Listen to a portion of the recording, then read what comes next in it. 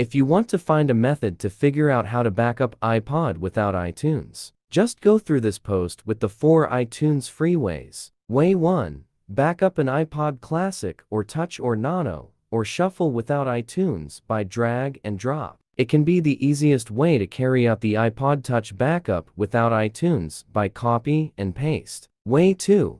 Backup iPod to computer without iTunes via Assistant for iOS. Mobikin Assistant for iOS facilitates you to transfer various iPod music files and other items to a computer or an external drive without effort. How can I back up my iPod to my computer with Assistant for iOS? Step 1. Run the software and link the iPod to a computer. Step 2. View and select files you need. Step 3. Backup iPod without iTunes. Way 3.